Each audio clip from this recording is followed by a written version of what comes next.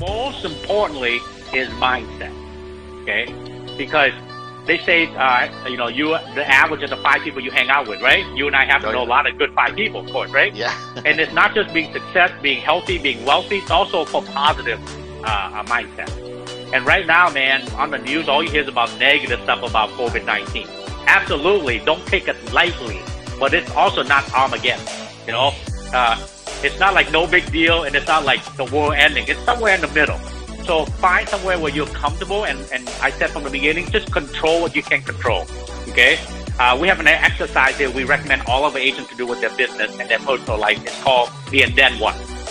If this happened, and then what? So start thinking through all the scenario.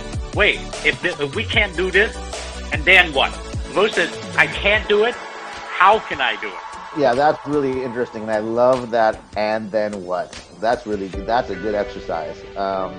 I'm going to call you about that and find out more.